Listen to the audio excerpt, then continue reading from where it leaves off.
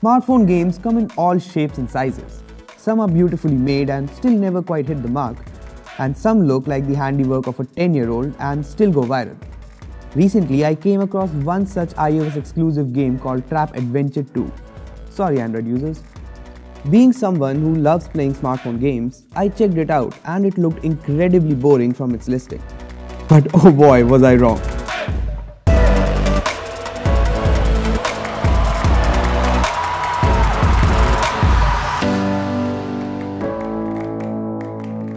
Hey guys, this is Akshay from Beebom.com and this is the frustrating, sad and honestly hilarious tale of my time playing TrapAdventures 2 and also how I almost chucked an iPhone 10 into the wall.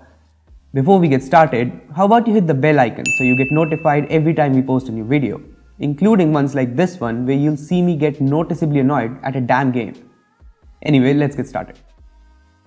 I'll be honest with you, when I first installed the game, I was like, this looks like a rip-off of Mario but with graphics like that Prince of Persia game I played as a kid. I mean, I really wondered how this game could be annoying. So I launched it, I purchased the normal mode for the 80 rupees. It's playable for free but then there are ads and I don't want that. I sat down to play and so it began. I tested out the controls a bit and then I started on my journey through this pixel art world. Well, this looks simple. It's literally just 3 jumps. Easy peasy. Wait, what? Alright, I know what to do. Jump over that trick block. Alright, and here we... Are you kidding me? Okay, let's think different. Not falling for that one. Wait, what? Oh my god, this thing is rigged. Try number 394. God damn it. I was already figuring out why people were calling this game the most cruel platformer ever. I mean, who in their right mind makes a game like this? If you're thinking level 1 was annoying, you have no idea what happens ahead. I mean, what the hell is going on? That stupid block needs to stay in its place. Look, I can tolerate trick games, but this is just cruel. This is inhuman. I'm running out of words to describe how terrifyingly annoying this game is. And yet I'm still playing it. It's weird, I know, I have way too much free time on my hands.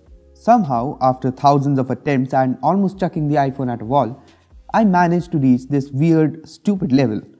Block ball game? What? There's no ball here. I finally figured out how to get the ball, but this developer really hates everything good in this world. I finally passed that level and great, now I'm underwater. That's all I need. And why are there these random things coming out of the walls? Castle security? I'm not even kidding right now, this is just wrong. This whole game is meant to make us all go into a state of permanent frenzy. I mean, I finally get to the end of this water and the escape closes down. So I traverse that mess of a water body, I go up the pocket of air this time and it fills with water. And then there's the background music. I hate it. And the worst part is, it gets to you and then you find yourself randomly singing along while playing. Which especially annoyed Rupesh, so I guess there was an upside to all of that. This game gets progressively harder and harder. I mean, I don't think I can beat it. I got up to level 9 and believe me, that level will drive you nuts. I know you probably think I'm just saying it. After all, what can be more annoying than that water level we just passed, right? Turns out, another water level, with a submarine that for some reason keeps dropping bombs on its own. So not only do I have to save myself from the weird randomly popping obstacles, I also have to save myself from my very own submarine because it has gone into a self-destruct mode. Splendid. I honestly don't have a lot more to say now because this is as far as I was able to get. But hey, since you guys are having fun watching me struggle with this stupid game, here are some of the funniest things that happened.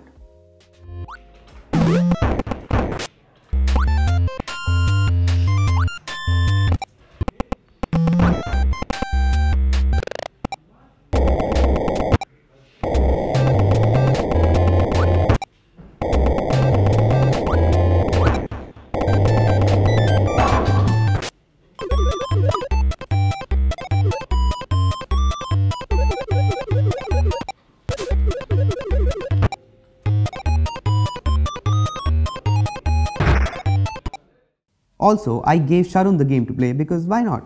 And I was glad to see he struggled way more than I did. I mean, it's been almost half an hour and he's stuck on level 2. Looks like I'm actually a pro at this annoying game.